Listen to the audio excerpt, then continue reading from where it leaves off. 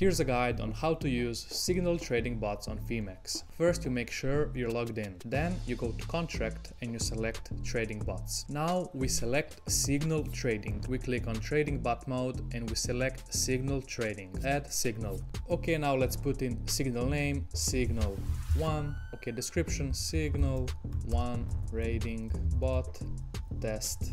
Okay, now we have our webhook URL and we have our alert message. So we stop here. And now let's go to tradingview.com. Products, we go to supercharts. Now we go to plus, we select Phemex and we select our futures contract, which will be BTC USDT. Okay, now we're here on the chart. And we go to Pine editor on the bottom side. We open it up. You can put in your own script if you have, but if you don't, it's okay if you just change your name to signal 1 and add to chart.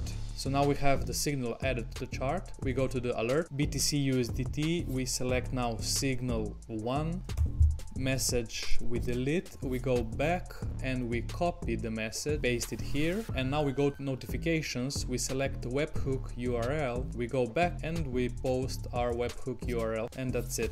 We can create, put here save and create bot. Trading pair, we select BTC USD 116.5 and let's go in create, and that's it. Now we have our trading bot. See you in the next one.